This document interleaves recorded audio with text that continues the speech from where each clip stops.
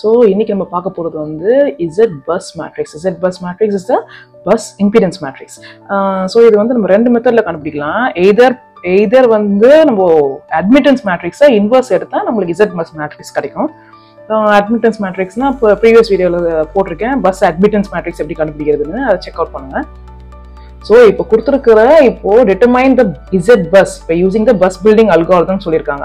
So இன்னொரு மெத்தட்னா இந்த method தான். We can directly find out the bus impedance matrix with the reactance diagram. கொடுத்திருக்கிற reactance diagram வச்சு நம்ம வந்து bus impedance matrix கண்டுபிடிச்சிக்கலாம். So in the bus building algorithm எப்படி பண்ண போறோம்னா either by addition of new bus or addition of a new line between the existing buses. So நம்ம இப்போ பார்க்க போறோம். So இது ரொம்ப ஈஸி. இந்த பஸ் பில்டிங் அல்காரிதம்ல 4 கேஸ் இருக்கு. இந்த 4 கேஸையும் நம்ம இந்த ப்ராப்ளம்லயே பார்த்துக்கலாம். ஸோ கொஸ்டின் என்னன்னா find the zbus by using the reactance diagram. So first step நீங்க என்ன பண்ண போறீங்கன்னா you have to consider the reference bus and the bus 1. இதுக்கு நடுவுல ஒரு எலிமெண்ட் நம்ம கனெக்ட் பண்ணிருக்காங்க. அது J1.0.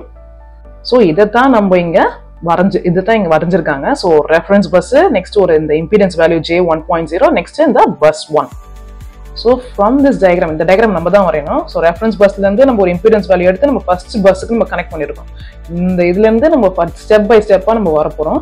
So நம்ம ஆர்டர் இந்த diagramல இருந்து நம்மளோட zbus matrix ஓட ஆர்டர் என்ன? So 1 cross 1. ஒரு எலிமெண்ட் தான் கனெக்ட் பண்ணிருக்கோம். So 1 cross 1. So zbus new matrix is equal to J1.0. இந்த வேல்யூவை நம்ம இங்க என்டர் பண்றோம்.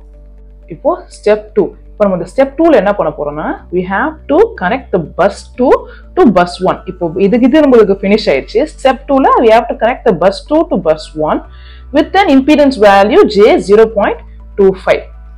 So இதுல நம்ம இப்போ என்ன ஆகுது, the order of the bus impedance matrix, இதுதான் bus impedance, it increases by 1.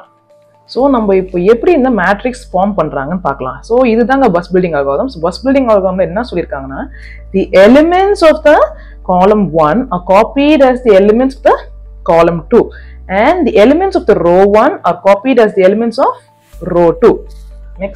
Next in the diagonal elements are Z11 plus ZB.